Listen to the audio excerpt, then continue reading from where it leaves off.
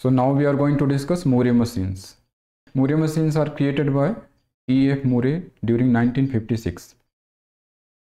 So actually these machines are finite automata with output. So we have seen the discussion of the finite automata. In case of the finite automaton, the basic intuition is to design the mathematical model of a computer. So in case of the FA finite automata, we have the input string. The input string can be considered as the program as well as the input. So string you can consider as the program, and the individual symbols in the string can be considered as the instruction. So once your machine is going to read the symbol one by one, this means your machine, you may make the analogy that your machine is going to execute the instructions one by one, and it is going to transit from one state to the other state, and it can modify the contents of the memory. So one thing which is not obvious in case of the finite automata is the output. We can think the whole state as the output. So in case of the Moore machine, when you give some input strings, then your Moore machine is also going to produce the output. So explicitly here you are going to get the output. Moore machines is a collection of 6 things. Formally you can define a Moore machine is a 6 tuple. M is equal to, we can denote the machine by writing M. So a Moore machine is a 6 tuple. M is equal to Q sigma O Q0 delta beta, where Q is again Q, just like in case of the finite automaton, we have the Q is the finite set of states here. Q is the finite set of states, and sigma is finite alphabet of input symbols. Your input string consists of the symbols from the sigma. Now you need to tell that what symbol you want to print. So the alphabet O is the finite alphabet of the output symbols. So you have to define the alphabet O, what symbols you are going to print. You can have as many symbols, but O is the finite alphabet of the output symbols. Q0 is an element of the Q, and this is considered as the start state of the machine, means your machine is going to start from the initial state. And you can also you can say initial state or you can say start state, both are same. Delta is the transition function. So delta defines how your machine is going to transit on behalf of the input. So you can say that delta is defined as Q cross sigma, and output is any one element from the Q, means your machine goes to any one of the element of the Q. And beta is the output function, and you can define the beta as Q defined for the every Q, and it gives the, for every Q it takes the input as the state, and it gives the output, any one output from the output alphabet. It corresponds to every state. Actually we have some output.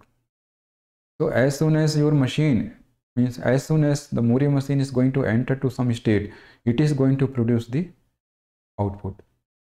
So in diagram you can denote like this, assuming that P and Q belongs to the state of the machine, and you have the output is 0 or 1, and these output symbols are from the output alphabet O, and we have some input alphabet symbol A and B.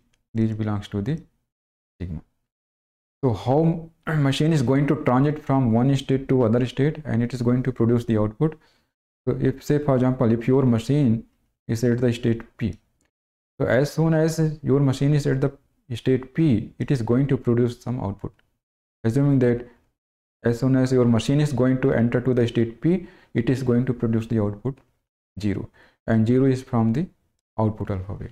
So you can you can denote by writing this p is less 0. This means your machine is going to enter to the state p and it is going to produce the output 0. Now if from this state your machine can take the input from the sigma, and if your input is a, for example, if your machine takes the input a, it can transit to the other state. It may go to the state q, okay? And as soon as it is going to enter to the state q, assuming that it is going to print 1, so you can denote like this.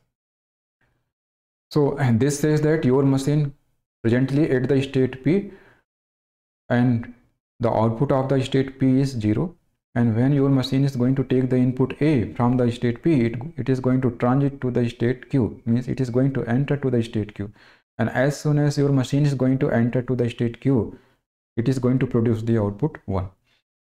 And say if you are at the q and your input can be, say for example, b, and for the b if machine decides to be in the same state, then you can make the loop like this.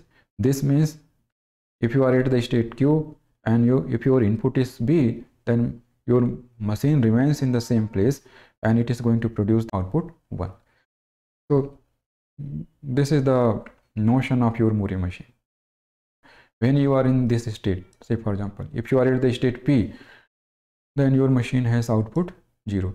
When you are at the state p and your input is a, then your machine goes to the state q, and it is as soon as you are going to enter to the state q, you have the output 1. Whenever you are at the state q, input is b and your machine remains in the same place, means to the same state, this means the output 1 is produced. And when you are reading the next b, your machine is again remain in the same place and output is this. So this is the output. So from the state p, if you are having the substring like this, then you are getting the output like this. So this is the way your machine is going to produce the output. Here, since we are interested for the output, actually in this machine the final state is not important here. So actually in the definition we have not mentioned the final state. So as in the case of the Moore machine, we are not going to accept the language. There is no concept of acceptance or rejection, and hence in this machine the final state is not mentioned. But you can mention the start state of your machine. So out of the states in the Moore machine, you have to designate some state as the start state. Like if you want to make the p as the start state, then you can designate like this. So p is now the start state. So here you can say this is the start state, or you can say this is the initial state. Both are same. However, initial state is also not important always. So this is the definition of your Moore machines. So Moore machines are used to produce some kind of output, and we can say that on behalf of the input string, once you design the machine, your Moore machine is going to print some output. Let us see some example. So you may be interested to count the number of times your substring $AB occurs in the long string X. So for this case, we can design the Moore machine for this, for counting. So how we can design the Moore machine for this counting? So you can say in Moore machine, your machine should start from the initial state. So Q0 is the initial state, and we have to give the output also. So as soon as we are in the initial state, so as soon as we are having the output 0. So Q0 is less 0. This is the initial state. Now actually we are interested for counting the substrings $AB. So we are interested to count the substring $AB. Okay. So this means if you have the input is B, if you are at the state Q0 and your input is B, then we don't worry about this. You can remain in the same place. But when your input is A, when input symbol is A, then you can transit the state and you say you can go to the state, say for example Q1, and once you are going to the state Q1, you are going to produce the output 0. So Q1 is less 0. So for what you are going to the state Q1? For the input A. Now if you are at the state Q1 and then you have the input say A, okay, so you can go to the state, say for example you can go to the state Q2 and output is 0. So you are going to the state Q2 and output is 0. Whenever you are at the state Q2, you are going to the state Q3 and you have to produce the output 1 because the pattern is found now. So this is the state you are going to enter. For what? For the input B. So if you have the pattern A, B, so we have, once you are at the state Q0, you have the output 0. Once you are at the Q1, you have the output 0, Q2 output 0. But whenever you are going to enter to the state Q3, you have the output 1. Means, so why it is so? Because you have found the pattern A, B. So you have to define the transition for the state Q1 also. You have defined the transition for the input A. If you are at the state Q1 and your input is B, so where you can move? If you are at the state Q1 and input is B, you can again start finding the substring. So you should go to the initial state for the case of B. Now if you are at the state Q2 and input is A, so say that you are at the state Q2 means you have double A here, and now you can have any number of A here. You stay in the same place. So for the, if you are at the state Q2 and input is A, then you remain in the same place. And whenever you have the input B, you are going to the state Q3. So double A, B pattern match. Whenever you are at the state Q3 and input is A, so where you can go? You should go to Q1. You should go to the state, say for example Q1, or what? For the input A, because this is on getting A, you are going to the state Q1, and from again if you are getting A from the state Q1, you are at the Q2, and once you have the B, you should enter to the state Q3 because pattern is found. But whenever you are at the state Q3 and input is B, then again you have to found the pattern A, double A, B. So you have to go to the initial state. For this case, you have to go to the initial state. This is for what? This is for B. So you have defined the transition for every state. You have defined the transition for the state Q0. Whenever you have the B, you will remain in the same place. For the case of A, you transit the state to the Q1. From Q1, for the A, you are going to the state Q2, and for B, you are going to the Q0. From Q2, for the A, you remain in the same place. For B, you are going to the Q3. If you are at the Q3, for the input A, you are going to the state Q1, and for the input B, you are going to the state Q0. Transitions are over. So this is the Moore machine. For counting the number of times double A B, the substring double A B is found in the long input string. Once your Moore machine stops, then we have to see the output in the output table. You can construct the output table. So for output table, you will have some input. Assuming that you are given the input double A, B, A, double B, A, B, B. If you are given the input like this, then what is the output? So at the beginning, your machine starts from the state Q0. And once your machine is at the state Q0, what is the output? It is going to produce the output 0. So you can say whenever your machine is at the state Q0, your machine is going to produce the output 0. Now your machine is going to read the input A. Your machine is at the state Q0 and your input is A. Your machine goes to the state Q1. So you are going to the state Q1. And as soon as you are going to enter to the state Q1, you are going to produce the output 0. So once you are in the state Q1 and your input is A, when you have the input A, then where you are going? You are going to the state Q2. So you can say that you are going to the state Q2, and as soon as you are going to enter to the state Q2, you are going to produce 0. Whenever you are at the state Q2, your input is A, you remain in the same state. So you remain in the state Q2 and output is what? 0. Whenever you are at the state Q2 and input is B, so you are going to the state Q3. So you are going to the state Q3, and once you are going to enter to the state Q3, this is the output is 1.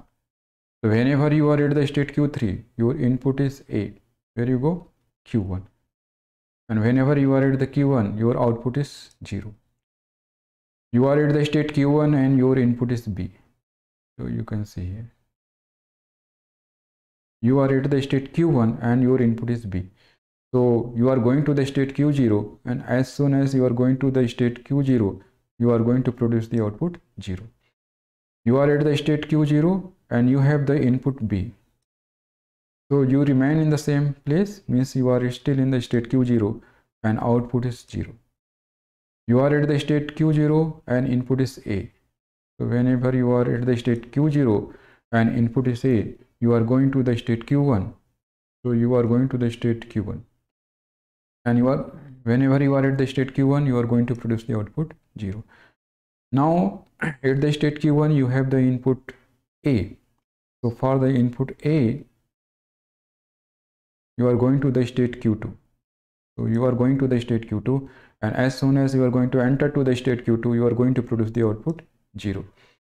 Whenever you are at the state Q2 and input is B, where you are going? When you are at the state Q2, input is B, you are going to the state Q3, and output is what? Output is 1.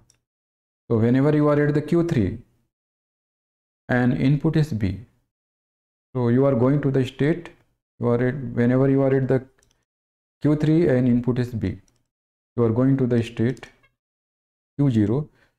So you are at the Q3, input is B, you are going to the state Q0. Okay, and as soon as you are going to enter to the state Q0, output is 0.